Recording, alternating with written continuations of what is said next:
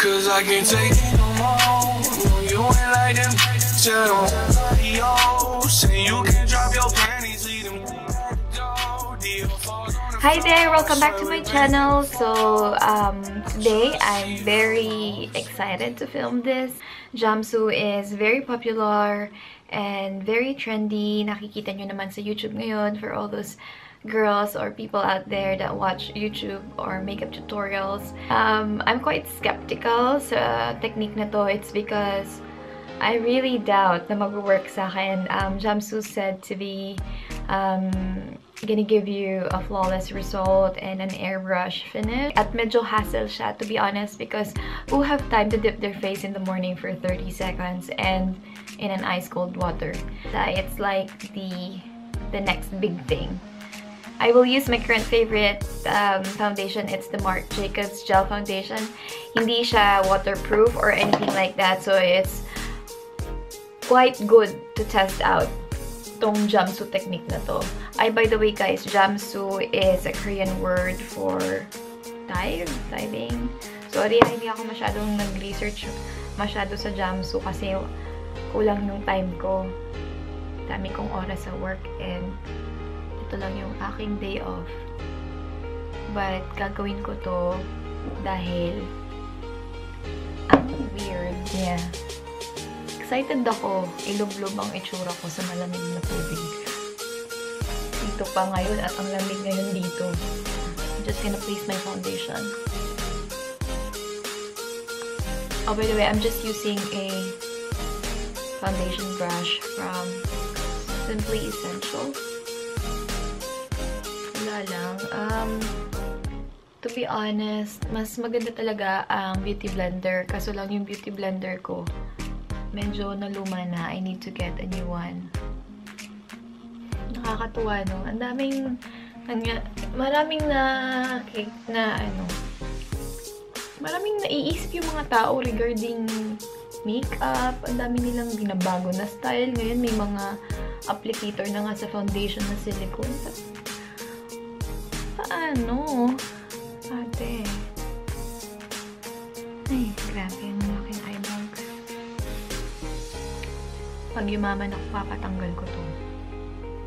Masyado na siyang clean sa akin. Kinakabahan ako, grabe. Funny talaga tong Jamsu technique, no? Ano naiisip ng mga Koreano. Tuloy. Gusto ko din na-try. Walang basagan ng trip. Life is short.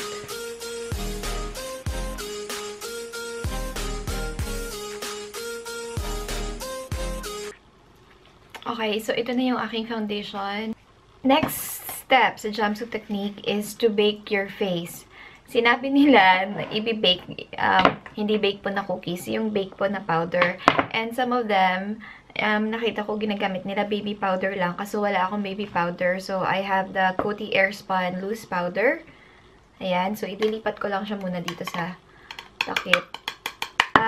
So, the next step would be putting the loose powder sa face and kailangan daw marami talaga siyang powder. Yung OA na dami. So, good luck na lang sa itsura ko. Sana wag niyo akong i-judge. So, eto na, ilalagay ko na yung powder. I will bake my face now with this Coty Air Spun loose powder. Siguro sa mga lalaking makakapanood nito, sasabihin nila, grabe anong pinagagawa ng mga babae sa buhay nila. Kung anong naiisip nilang gawin, no? Kasi siguro kung ako lalaki, ganun din. Ano ba yan? Dami-dami yung gustong mangyari sa buhay niyo.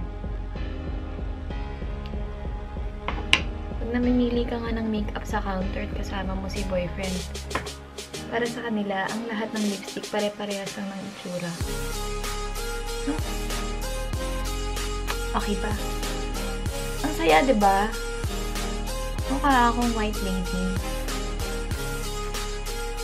Ay, ang ganda talaga ng Coty Air Spun na powder. Try nyo guys, promise. Anyway. Okay, so this is the second step. wag po kayong judgmental kahit mukha akong zombie. Kasi ginagawa lang natin ng tama ang Jamsu technique na pinaglalaban ng Korea. Anyway, so the third step is dipping your face sa cold water for 20 to 30 seconds.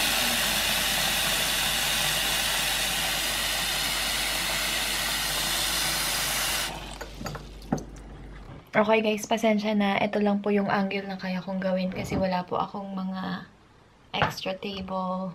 Ginusto ko to, diba? 30 seconds. So, nasan ba yung ating timer? Okay guys, itidip ko na yung face ko sa cold water. Wish me luck. Ay, di ako makahinga. 1 second pa lang.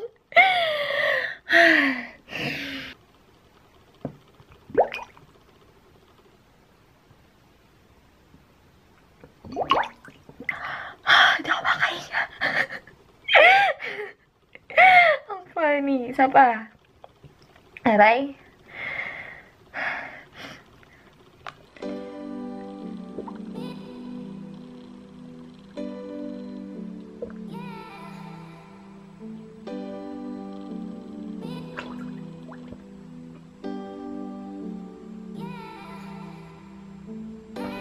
Okay, ayusin ko na yung camera. Oh my God. Okay, so ito na po yung itsura ko. Mukha akong isda.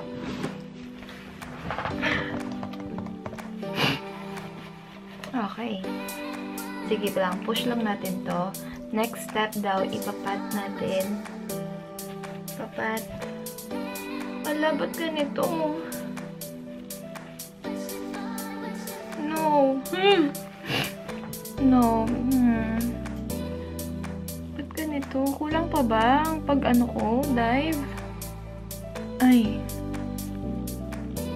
Ba't ganito? Next big thing. Puro pulbo ang itsura mo. Ewan ko lang, ha? Parang nakakatawa. Guys, nakikita niyo ba? Kaya itsura ko. Puro ko pulbo. Namumuo sila. Wow. Pwede na. Sa zombie. Pwede. The next big thing po. Guys, smooth yung skin ko. Grabe, mukha akong patay. Ano ba yan? Ewan ko, guys. Hindi ko to bet. Jamsu. Namuo po siya. Tatanggalin ko siya. Hindi ko lang towel ko. Wala akong ibang color ng towel. Kaya ko lang na-realize. Ganun talaga ang life. Minsan, huli mo na ma-realize ang mga bagay-bagay sa buhay. Hugot. Guys, gusto ko ulit i-ano sa tubig. Pwede ba yun? Kasi, ihilamusan ko na lang. Hilamos na lang ako. Paano ko ba ito tatanggal? May lakad pa naman ako today. Hindi siya masyadong nagtatransfer. Meron din naman konti pulbos. Paano ba to? Natatanggal siya sa basang tissue.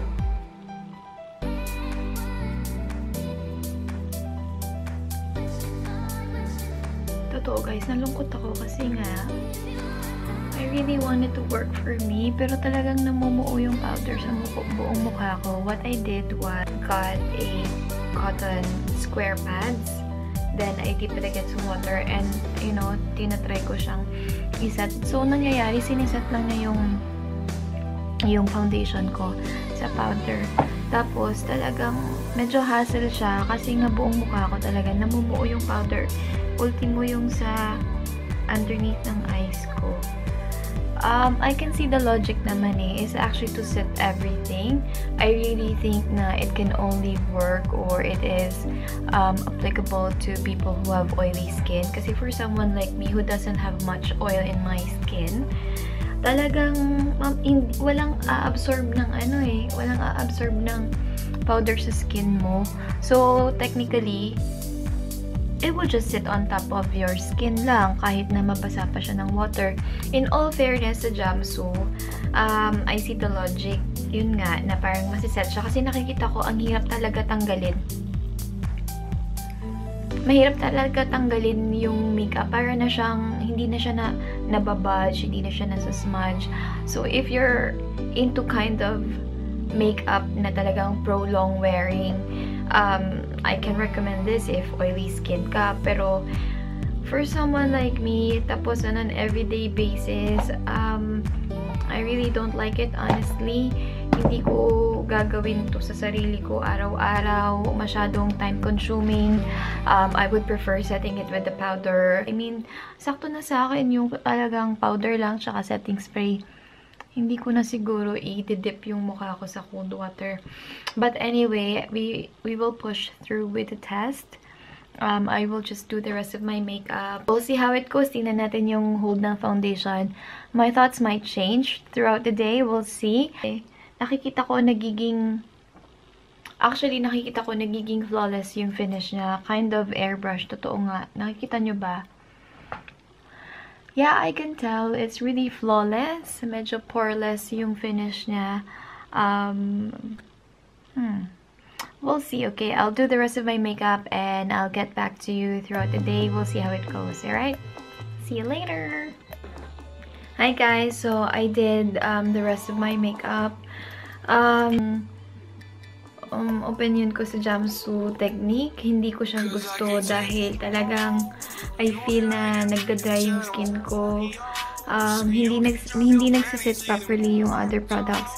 Like, if I put it closer, nakikita nyo ba? Like, sobrang dry ng under eyes ko. So, kasi siguro talagang dry yung skin ko. As I've said earlier, I think it is more applicable to people who have oily skin. Natitempt na akong iset siya ng MAC Prep and Prime kasi talagang wala, medyo kicky yung ibang part ng face ko. So, at the moment, I will have to go out and wear this makeup, test it, and how does it wear throughout the day. I really hope na mag-melt pa yung ibang dry patches. Grabe. I just don't like it. Guys, I'll update you later. See ya!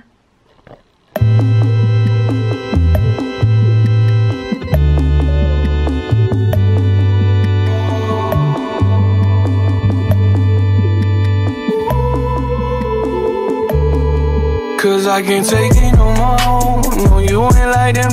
Tell them adios. Say you can drop your panties, leave them at the door. Deja falls on the floor. I swear we've been here before.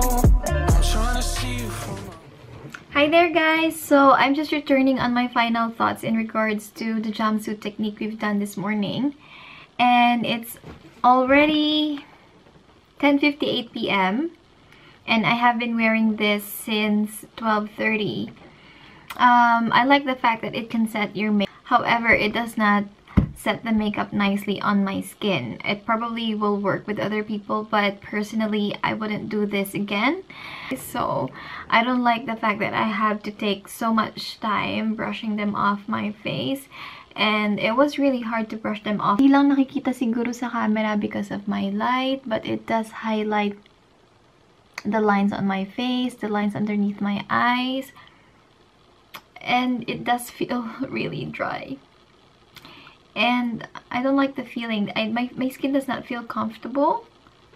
And yeah, you don't want to be talking to someone and then they can see all the dry patches around your eyes. In all fairness, it does appear very smooth. Medyo poreless actually yung finish niya. So I think for those people who have oily skin, it would work for them. That's just my take. So don't be offended for those people who love or, you know, loves doing Jamsu. It's just me. It didn't work for me. So that's just my review on it, and thank you so much for watching, guys. Any suggestion of the next video that I will be making, just comment down below. Thank you so much for watching, and yeah, yun lang. Thank you. Bye. Cause I can't take it no more. No, you ain't like them. Tell them adios. the floor, I swear we've been here before. I'm trying to see you from my own perspective. You wanna my sex